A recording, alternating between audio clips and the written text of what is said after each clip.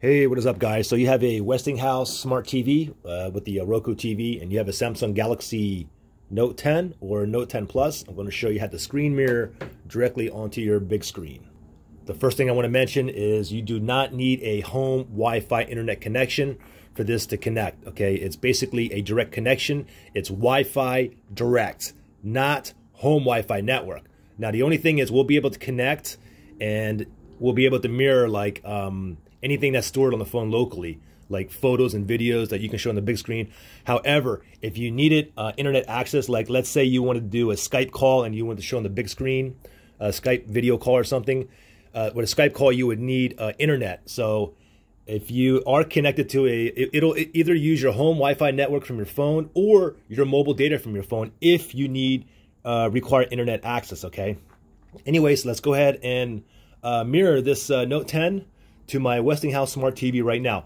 Very, very simple. So first thing is have the TV on. Next thing is go ahead and grab your phone and you just want to scroll down like this. And now just make sure the Wi-Fi is on, okay? Because we're going to be using Wi-Fi direct, nothing to do with your home Wi-Fi network. You can see I'm not connected to any Wi-Fi network either. You can see I just have it toggled on, okay?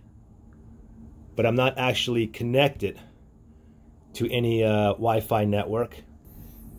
Anyways, I just wanted to show you that. Now from here, what you want to do is scroll down your notifications. So slide down like this. And then you see this little horizontal line right there. We want to slide down again.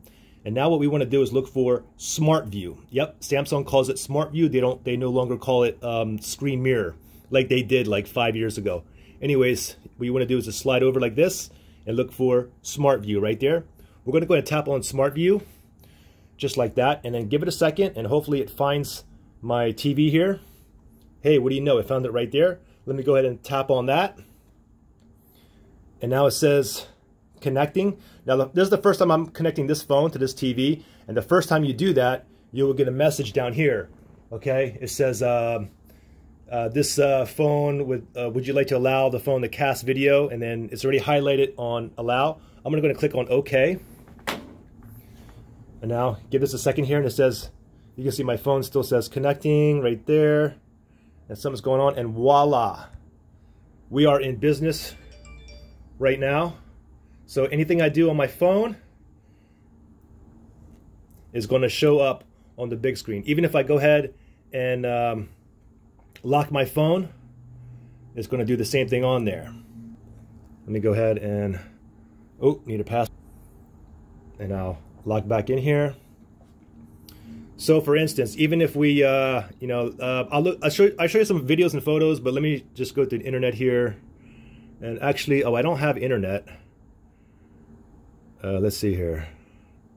Yeah, I don't have internet because I would have to have a SIM card in here that uses mobile data, or I can simply get hooked up to my home Wi-Fi network.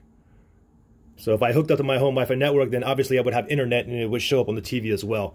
But let me just show you without no internet. Let's go to, most of you guys are here probably because you want to show videos and photos to your friends or family that's over onto the big screen. So for example, let me show you some photos here, and I'll show you some video as well. You can see I can zoom in on here just like that, and we can go ahead and move over.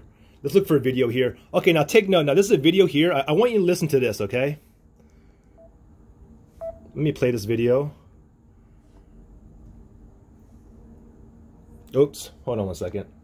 Let me go ahead and grab the remote here, and let me increase the volume here. And then we'll go ahead and here's my new press on play. Now I can still increase and decrease the volume from my phone as well.